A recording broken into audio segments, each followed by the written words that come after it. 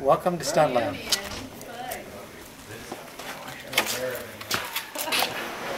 Just so I can make it sound really complicated and cool, today what we're doing is Desenderator slackline traveler.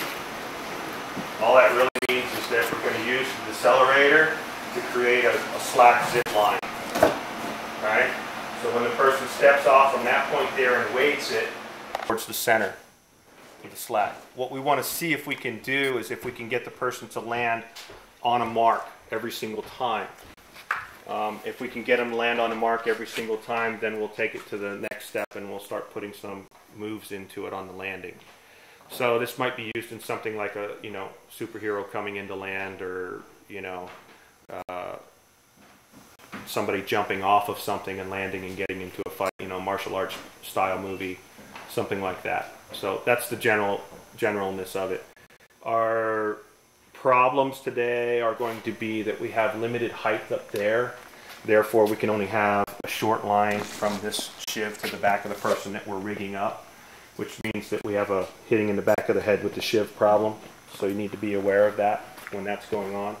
In all likelihood, it's going to happen. If you want to put a helmet on, I'm absolutely cool with that. Okay. We're just not going to be able to prevent too much of that. The nice part about having it on a slack line like this is that after we drop you to the ground, even if I hold the brakes, you'll have a little bit of play back and forth because you have the bottom of the line to work in.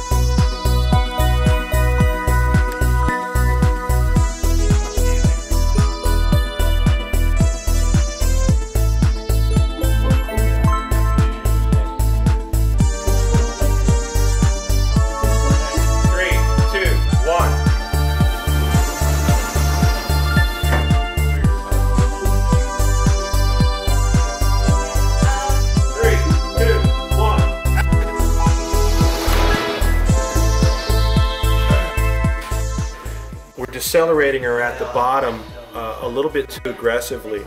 So she comes in on a nice little pendulum and then she gets picked up by the cable and she glides in for a landing, which is fine. But for this particular shot, what we're trying to do is we're trying to get something that is a little more even all the way to the landing point. So, but right now we're able to land her 100% in the same place with the same type of float each time. So we know we can do that. So now we're going to try a little more aggressive version and see if we can decrease the swoop at the bottom and get her more directly down, and repeat the same type of thing, hit her on her mark every single time doing it.